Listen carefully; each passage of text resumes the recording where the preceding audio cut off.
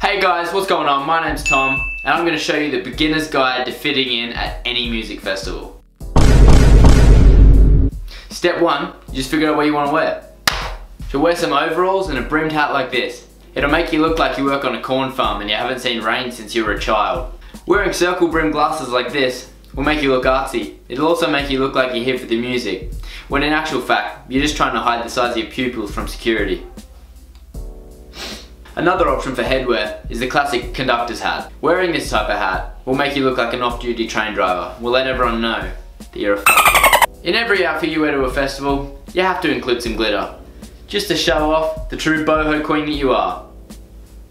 When the sun goes down and it starts to get cold, but let's face it, you're too drunk to even care, get yourself a bloody classic Byron Bay poncho, because you've been there once and now you're a local. It won't keep you warm at all, but it will let security know that you do know domestic violence, so you're not afraid to use it. It's time to pack the essentials.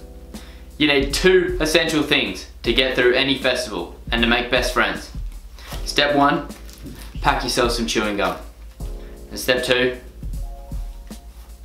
get yourself a bloody lighter. These 2 very simple things can be traded for anything from a vodka Red Bull to a patch with that girl that's been on every set of shoulders in the mosh pit. Now that you're wearing the right clothes and you've packed the essentials, it's time to learn how to act. If you do these 3 things, you'll look and feel like every other durry muncher and pillhead in the crowd. Number 1, fist bump. Number 2, fist bump. And number 3, last but not least, the very most important thing you can do if you want to go to a music festival. Snapchat. Everything. Everything.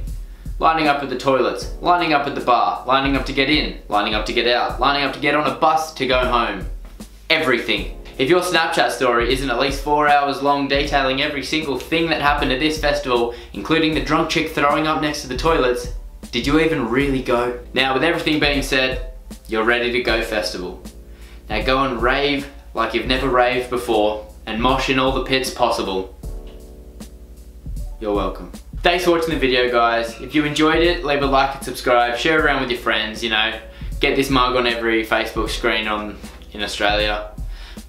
And yeah, tell me in the comment section below what you want to see me do next. I'll see you in the next video. Adios.